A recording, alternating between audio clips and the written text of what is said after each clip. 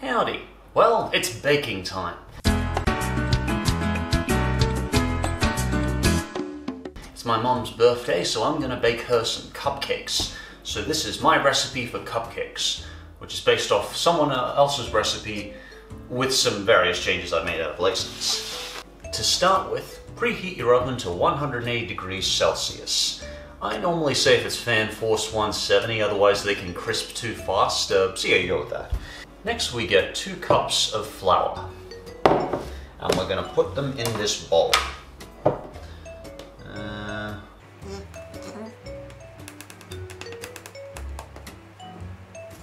That's about 2 cups. Put it in there. It's alright if there's a bit extra, not a big deal. I'll get a spoon. Next I put in about 1 to 1.5 cups of brown sugar.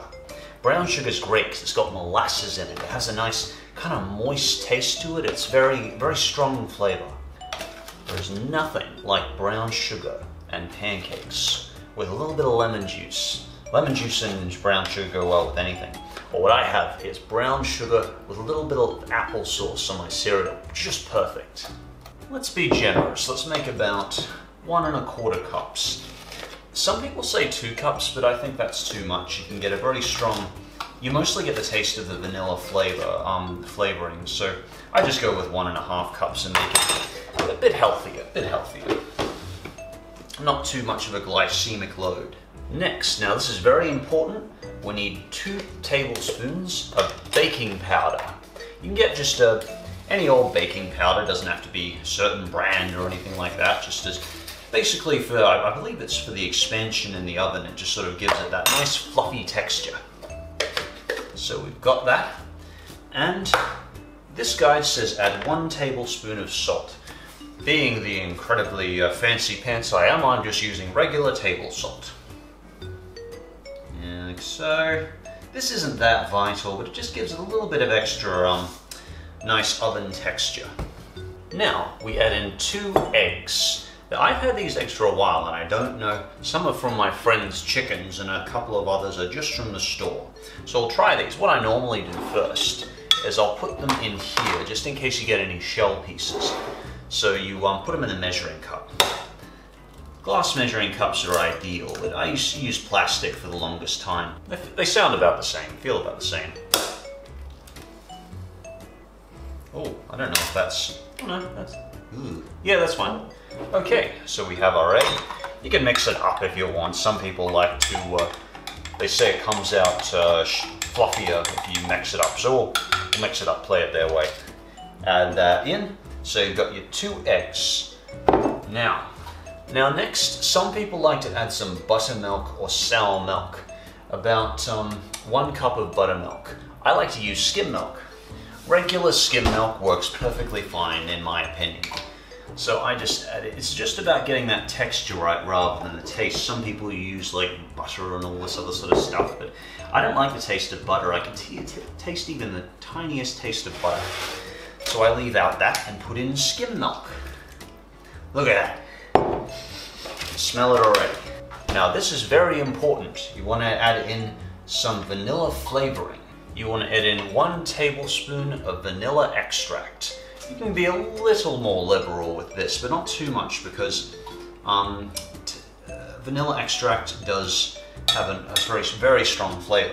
You'll notice I'm using imitation vanilla. There is the straight vanilla stuff, but imitation I've found works just as fine. I honestly can't notice a difference, and there's like, this is 5 times cheaper and no one ever buys it, so I mean, even the name, imitation vanilla, like, it just leaves a bad taste, but it tastes perfectly fine, no real problem with it. And now the fun part, we stir. Stir, stir, stir.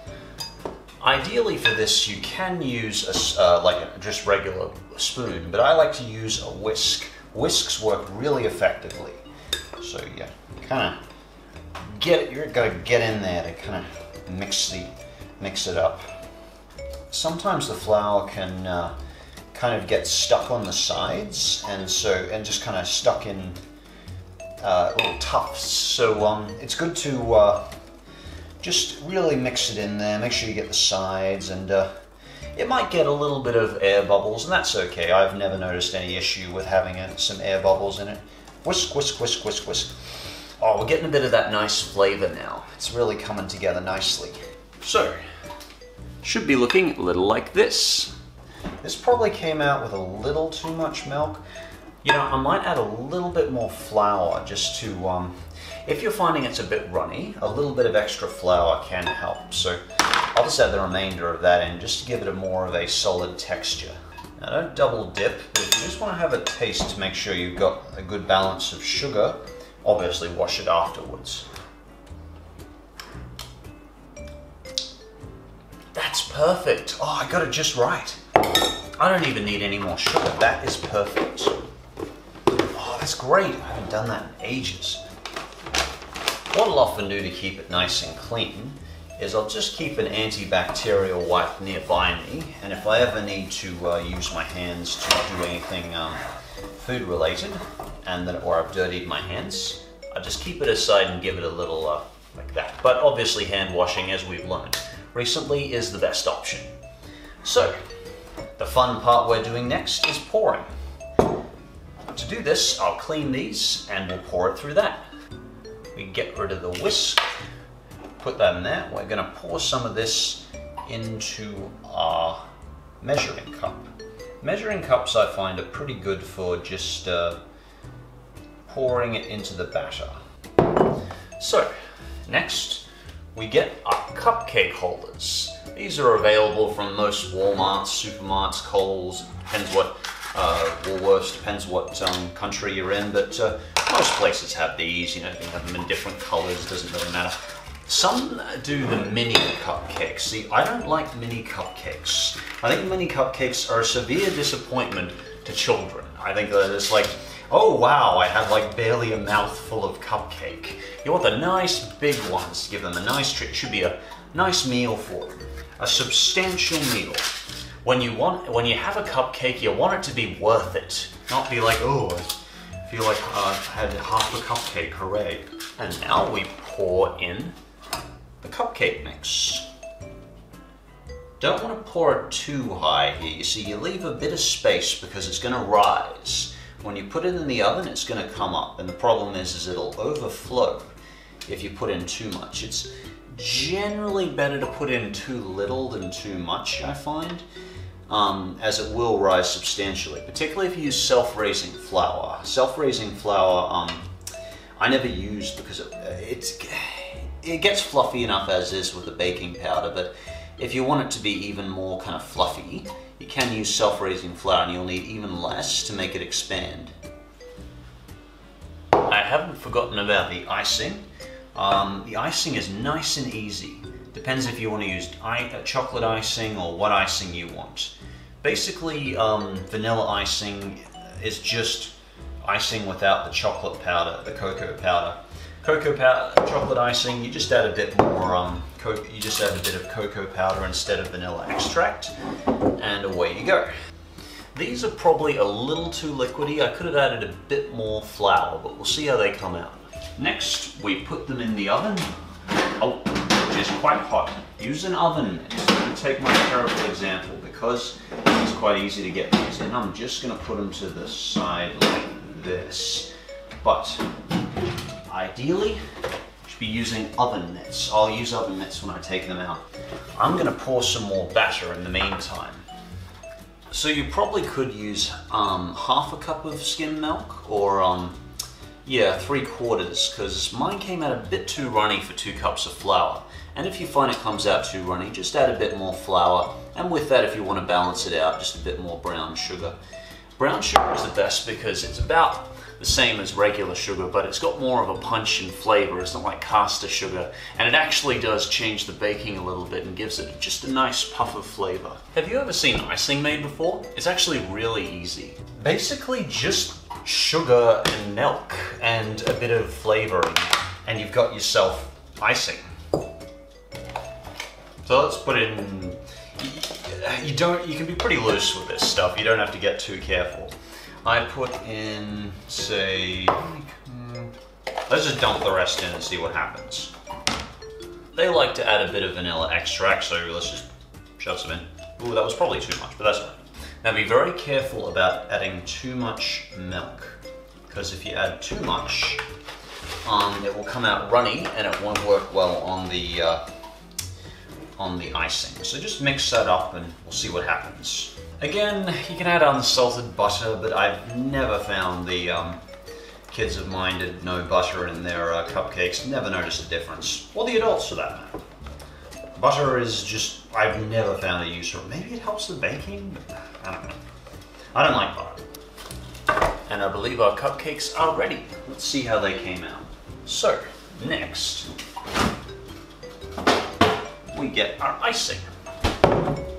Icing is pretty straightforward. Just mix it up a bit. See, it's got a bit more of that cold sort of nice texture now. Still a bit runny, but let's see how it goes. You just put a bit on top. Oh, I forgot one thing. You need to wait till the cupcakes cool down before applying the icing. Otherwise, the icing will melt on the cupcakes and it'll come out runny like this. But we can still salvage this one probably. So we just apply a little bit of that, and you have a not so good cupcake. This isn't my best batch, is it? And now the taste test. I thought that it'd turn out terrible, but I'm pretty happy with that texture. I think that came out well. Only recommendation I'd make from here is keep it a little less runny, and you can have a more fluffy texture inside. So apply a little less milk than I did, a little less milk to the icing as well. Overall, I just used too much milk for this batch. That's probably cooled down enough, so we'll apply that now. What I like to do, to actually store them, I recommend, if you want to store them and not immediately eat them, I recommend putting out some paper towel.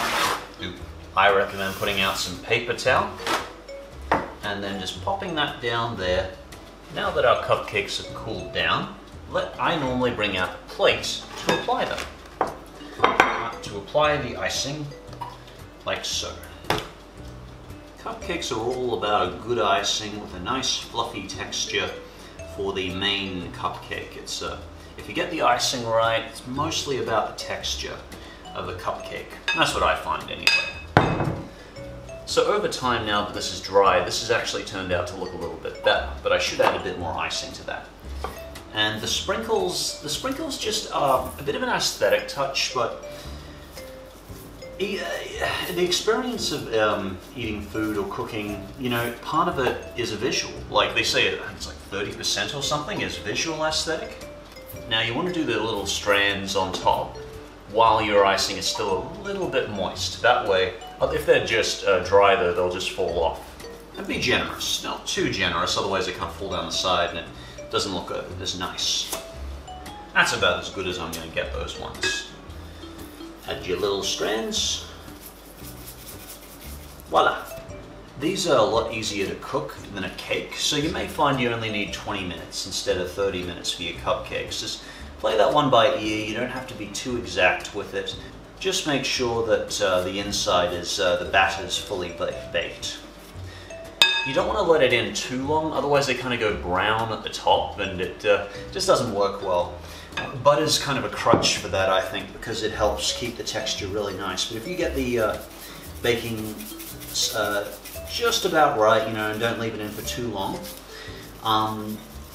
then you will not need any butter. And there you have it. We have some Strider cupcakes. I think they turned out okay. It's certainly not my best batch. The icing is a bit too milky, so use a little bit less milk than I use. So that's how we cook some brown sugar cupcakes. Anyway, thanks for tuning in. I'll talk to you later.